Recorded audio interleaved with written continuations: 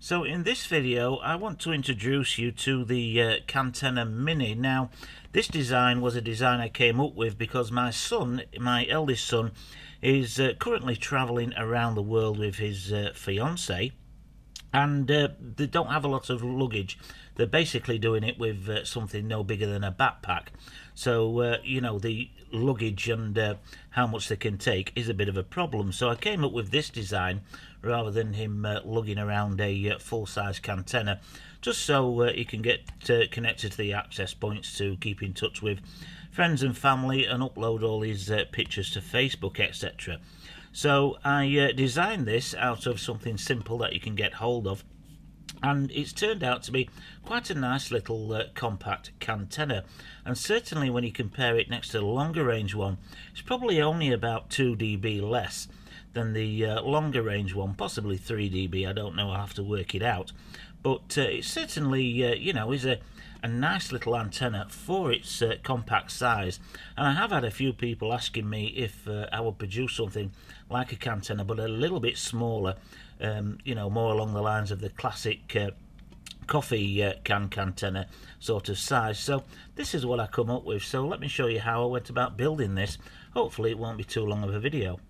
So as for the can for the Cantenna Mini then, there's a couple of options you can use. This is one of these cheap money boxes that you can get for around £1. I can't use this one because it's got money in at the moment, but you can pick these up in most cheap shops for £1. But what I'm going to use is this, which is a container for sugar. And I was in one of my local cheap shops here in the UK, Home Bargains, and they were selling these for 75p each, and they had, you know, sugar, tea and coffee. So I bought a few of these. Basically you don't have to mess around with a can opener for these, so that's what I'm going to use for the basis for the Cantenna Mini. But you can use one of these money boxes, just get a can opener and just remove the top from here. Remember to leave this ridge in place because that gives it structural integrity. If you get the can opener and cut it along here, then you know it'll be a little bit floppy and have no strength to it. But that's the couple of options, and these are quite cheap and you can pick them up from almost anywhere. So I'm going to drill a hole for the main driven element first then in this can, and the diameter of this can is 100mm. So, and the money boxes are the same diameter as well.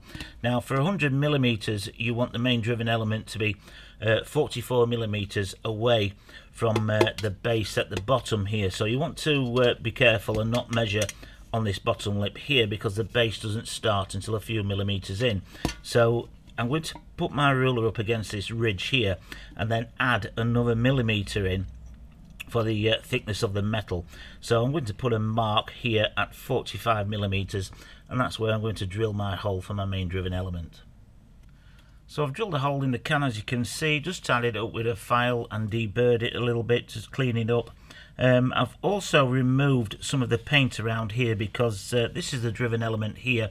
I'm not going to go over the driven element because I've just released a video on this on its own, but because of the material of these cans, you can solder directly onto this. So that's what we're going to do, is solder the SMA connector onto the can so it's permanently fixed. With the longer Cantennas that I've been making, I haven't been able to get hold of any that I've been able to solder onto for quite a while.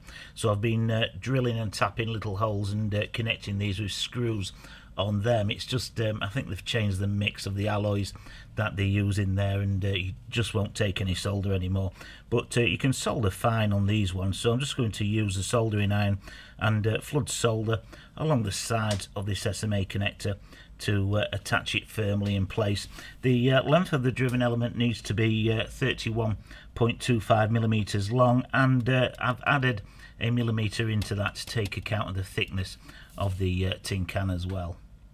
So I've got the soldering iron turned up quite high, and I'm just going to use the soldering iron, get some heat in between here, and then flood some solder in. I've also got it on a piece of wood with some masking tape, all held in place so it doesn't move around.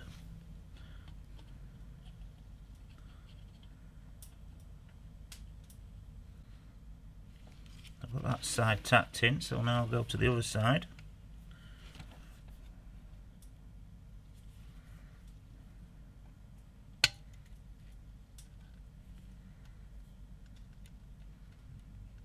this, it's all about getting the heat in there so the solder will flow.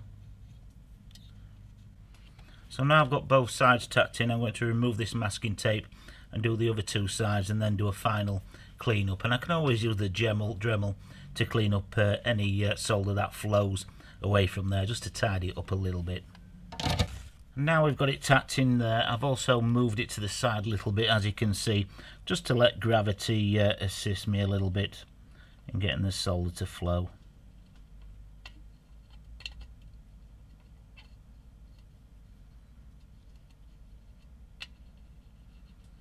So this is what I use for the tripod mount then. I've been using this for a while now on my other Cantennas, and it's probably the best method I've ever come up with. Some people will solder a nut in place to attach the tripod. Some people will even drill a hole in the Cantenna to attach the tripod. But these little corner brackets, you can pick up these pretty cheaply from your hardware store off of eBay. And with this one I'm going to use two. I'm going to rivet this one to the body of the Cantenna, and then I'm going to get a slightly thicker rivet and rivet those two together like so, and then here I've tapped it out with the threads for the tripod, and I can just screw the tripod into this part here. So I'm going to attach this about 30mm in from the end of the Cantenna around there, drill a hole and then rivet that in place there, and then rivet this second piece onto there like so, and that'll give us our tripod mount.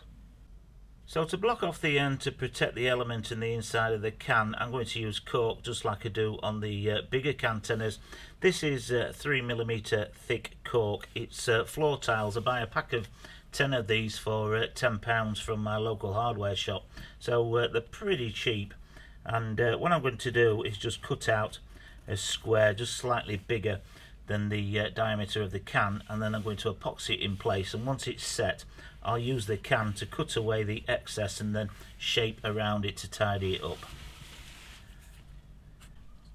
So I've just mixed up some epoxy, and what I'm going to do now is put it around the inside edge of the can like so, and then mix it up on the cork as well, because we'll be using all of this epoxy. So I've got it all around the edge, and what I do now is just put it on top of the cork, and on a cold day like this it's a good idea to get a hairdryer, just heat it up around the edge to get that epoxy to flow back down again, put a weight on top and just leave it for 15-20 minutes. So I'm about to give the Cantenna Mini a test, and I've decided to do it side by side with my longer range Cantenna. You can see I've built this jig on here on my bench. I've got it normally attached to my camera boom, so it's pretty high off the bench. So let's give them a scan side by side and see what kind of results we get.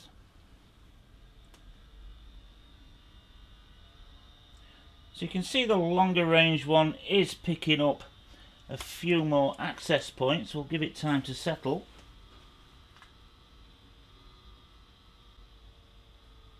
So you can see on the access points that both the Cantennas have picked up. You got a slight increase, probably around a couple of dB, 3 dB more power on the longer range one, but certainly the Cantenna Mini is no slouch. It's definitely picking up quite a few access points there, keeping up with the longer range one, but as I say, it's just that little bit of a percentage drop difference between the two, and that makes a lot of sense. The longer range one has a much narrower beam, so it can pick up those access points from further away, but the shorter range, the Cantenna Mini one, will have a slightly wider beam. So depending on how you want to use the antenna itself, possibly the Mini may be better for you at what you want to do, picking up more access points at a closer range, than possibly the longer range one. But you can see it's definitely no slouch. So as it showed in that test then, it's not a bad performing little Cantenna, especially when you consider it's half the size of the longer range one. Yes, I mean, it can't compare with range when you compare it to the longer range one, but it's certainly no slouch. It did pick up quite a few access points, and the power difference between the two isn't that much, you know, for half the size. And it's, if you want something that's a little bit more compact like this one, then you know, this will probably do the job for you. So what I'm going to do is make up a few of these, pop them in the eBay shop and see how they go, because I have had a few people ask if I would make a smaller version, as I said at the beginning of the video. But certainly in that test, I mean, you know, you saw it for yourself. I mean, if you do want something slightly smaller, then have a go at making one of these. And you know, the can that I use for this, you can use one of those money boxes. As I said, you can pick them up quite universally, pretty cheaply, or one of the coffee, tea and sugar cans that you can pick up from the cheap shops. So as far as this Cantenna Mini design goes, I think, you know, it's pretty rock solid. I think one thing I will take a look at doing is possibly building another one and moving the tripod mount from the front here and try and squeeze it on at the back. I think that'll help a little bit more with stability when it's on the little tripod. But if you do have a go at building one of these, then please let us know how you got on in the comments. And if you did enjoy the video, please give it a thumbs up. Any comments or questions, drop them below, and hopefully you'll join me on the next one.